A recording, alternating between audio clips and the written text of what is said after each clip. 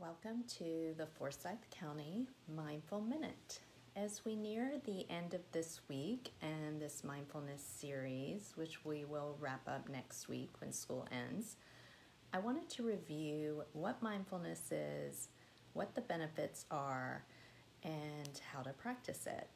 So mindfulness is a practice of awareness, and it's really a way of being, trying to bring awareness to everything you do. The benefits are physical and mental benefits.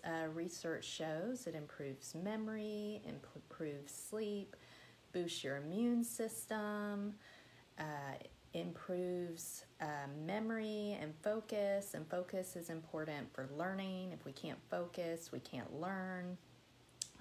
Emotional regulation, lowers your blood pressure. I could literally keep listing.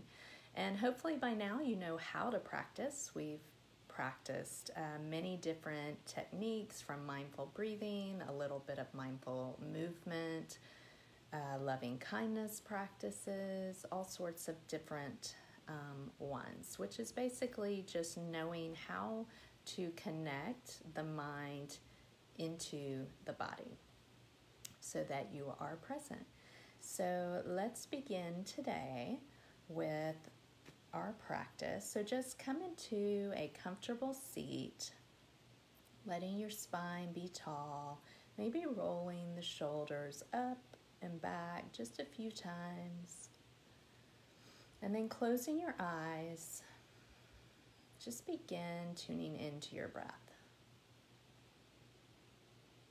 Noticing where you feel it the strongest.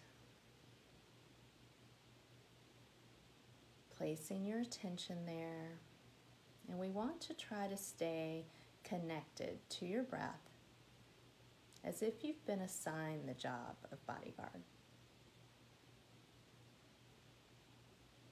Maybe begin with a little bit of breath counting. This one I've taught you is good for anxiety. Inhaling for a count of 4. And seeing if you can get your exhales longer, maybe to 8 or 10. Let's do a few rounds of the counting. Inhaling for 4. Exhaling for 8 or 10. This will kick in your parasympathetic nervous system, which is your calming nervous system. And then we'll do a little bit of breath counting to help you notice your thoughts.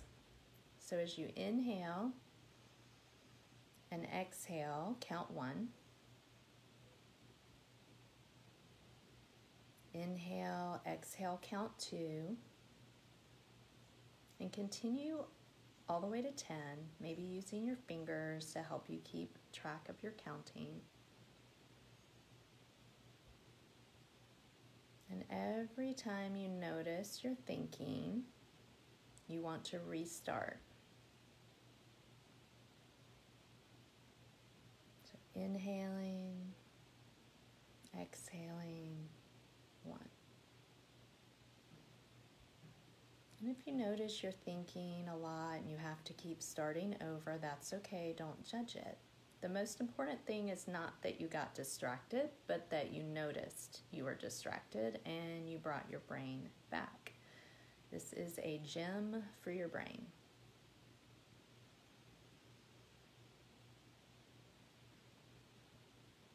Just taking a few more breaths.